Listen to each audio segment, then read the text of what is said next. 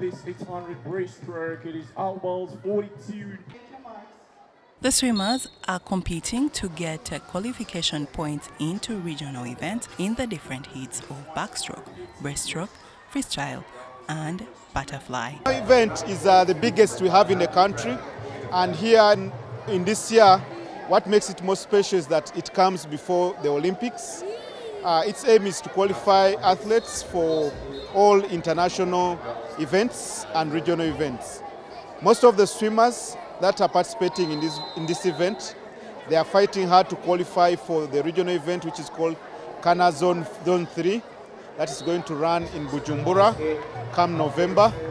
It has attracted more than 700 athletes. So we have 48 swimmers entered into this event. That's a huge number. And out of those 48, everyone has made an improvement somewhere because they're not entered in just one event. They've been entered in multiple events and they're making improvements in the different events. I'm confident we shall finish among the top 5. I can guarantee that. Several swimmers have so far had impressive performances, with Hineshiko Peterson, who started the year here, and Ian Aziku, all setting new national records in their respective age groups. I'm very happy for my performance.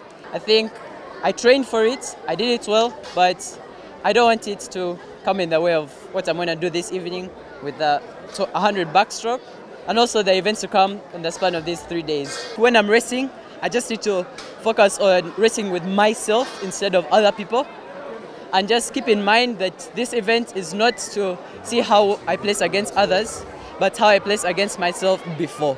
I feel very proud about breaking the record, as it has been set for almost 2 years now, and I feel very accomplished breaking this record. I hope that this record can help me get even further and improve, rather than staying in the same place.